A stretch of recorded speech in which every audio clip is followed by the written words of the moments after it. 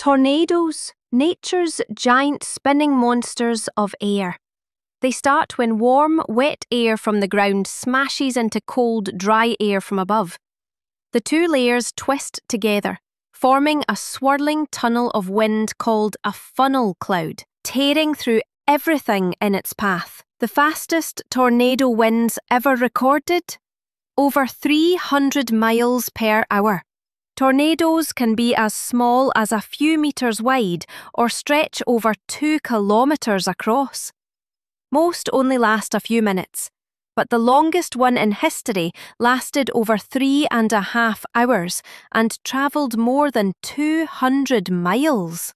Roofs ripped off, cars thrown like toys, and even roads peeled up. So, if you ever see a dark, twisting funnel forming in the sky, don't chase it.